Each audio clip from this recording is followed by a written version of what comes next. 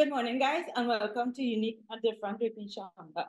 And today I have the president of persons who are visually impaired and also educational instructor at the Ministry of Education here to talk about her journey and being the new president of PAVI and what should we expect. So good morning, Candice John. How are you doing? Good morning, Shamla. I'm doing well. Thank you for having me. It's my pleasure. So, Candice, before we go into you being the president of PAVI, can you tell us somebody that is visually impaired? I read that you went into mainstream schooling, but before during your schooling, you had to leave, go into and learn the braille, right?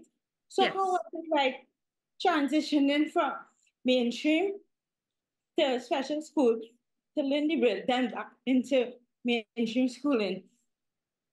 Okay, so I went to a private primary school, so the Point Fortin Seventh-day Adventist, because unfortunately, no other school wanted to accept me, no government school, so I went there. So my journey at that level was really good.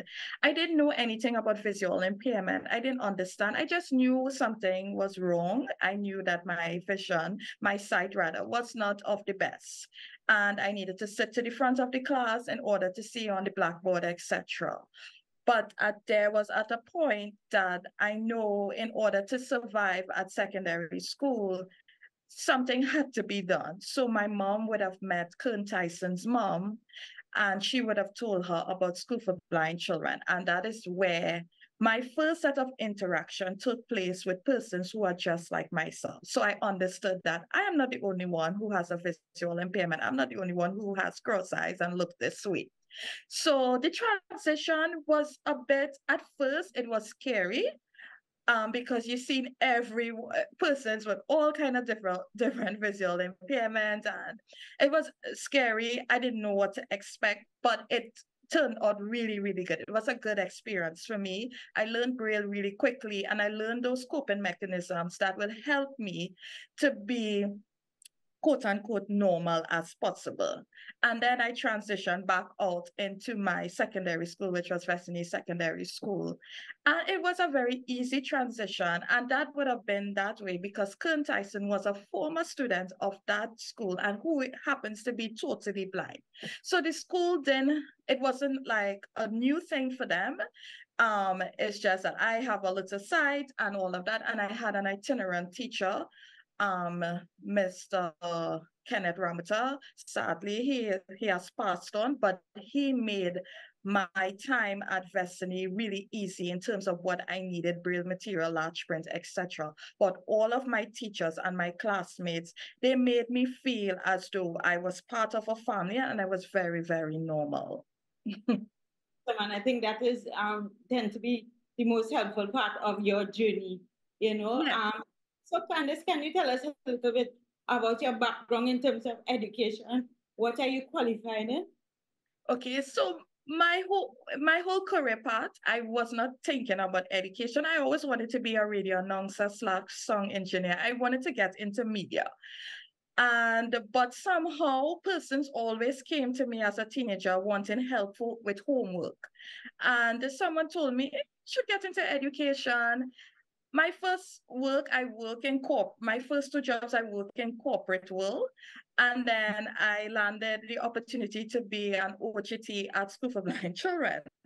And that's where I realized my dream of really being in education. So I acquired a Bachelor of Education at UTT, University of Trinidad and Tobago. Then I went on to do a postgraduate diploma in literacy instruction. Persons who probably don't know, but we have a high rate of literacy issues in Trinidad, and it also falls in the disabled community as well. And I wanted to be able to make a difference. So I went and do that as a postgraduate diploma. And then I went on and do a master's in leadership in technical vocation, education training, and workforce development. Persons always tend to look down at TVET and say TVET is for persons who is not academically inclined. But TVET is all around us. And I want to be able to make some kind of great impact in terms of TVET and workforce development, especially for persons with disabilities.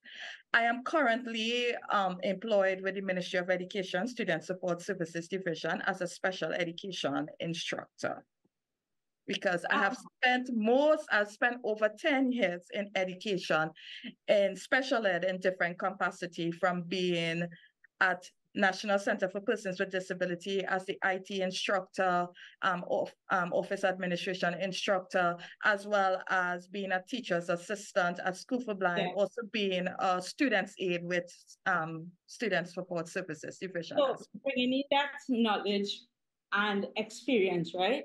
And yes. And you are the new president. What do you see? Where do you see PAVI going in terms of, you know, intertwining everything, and you being at that helm to, you know, make strategies and work with your team? Where do you see PAVI going in that regard?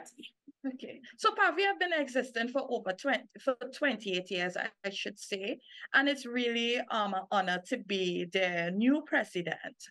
I would like to upkeep the vision and mission of PAVI and the core values of PAVI.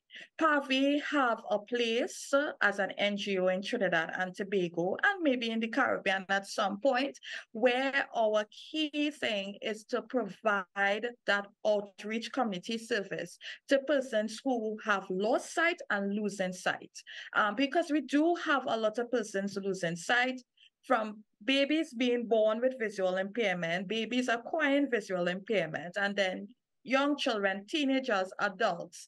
So we are there to really continue our community outreach, also to continue advocating as well our public awareness and education programs. And one thing I would like to bring back, we did have a pilot a few years ago where we had an early intervention program, and it was just a pilot. And I would like that pilot to become a reality. So if there's anyone out there who would like to partner with us to make this a reality, because early intervention is the key to really getting a young child being comfortable with being visually impaired. And also it's important for the parents as well. How can persons reach out to PAVI? Pardon, sorry? How can persons reach out to PAVI if they want to collaborate? Okay, so we are located at Campus House in St. Augustine. If you'd like to reach out to us, you can call us at 220-1073. 220-1073, our office assistant, or rather coordinator, Paula Smith. She is there from 9 to 3, and you can call and get through to us, and she'll give you all of the necessary details. Candice, I want to say thank you for coming and sharing a little bit about your story and also your role in PAVI and where you see PAVI going, you know, in the future, being, you know, at the helm of this organization. So thank you so much, Candice. I want to wish you a Merry Christmas and wishing you great success for 2024. Guys, with that being said, thank you very much, Shamla. And we want to wish all of your viewers and the TTT family a Merry Christmas and all the best in 2024. And I look forward to having a conversation with you in the new year as to let you know what's happening with PAVI and continue the great work as well. Definitely. And it's my pleasure, Candice. It's definitely going to continue into next year. So guys, with that being said, I want to say thank you so much for tuning in to this week's segment of Unique, Not Different, as I always say. Be good, do good. Bye, guys.